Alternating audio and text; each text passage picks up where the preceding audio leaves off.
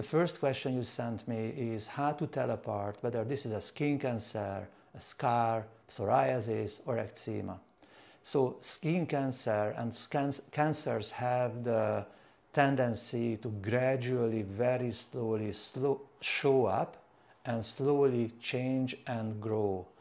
So when you become aware of something that wasn't there and slowly changing, that first thought, you always need to raise the possibility of a skin cancer, and you have to check it out, because as a layperson you are not in a position to make a definitive diagnosis of that, whether this is a skin cancer or not.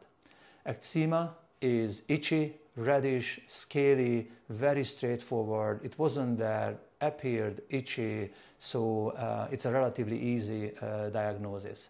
Psoriasis, it's a chronic skin condition. It doesn't happen from one day to the other.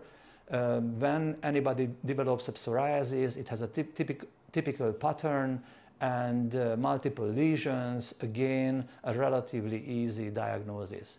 Scar is a long-standing, stable lesion, and that you are aware of this because something happened, or it can be a sun damage-related scar, which is barely visible, flat, not shiny, and there are typically multiple lesions of that.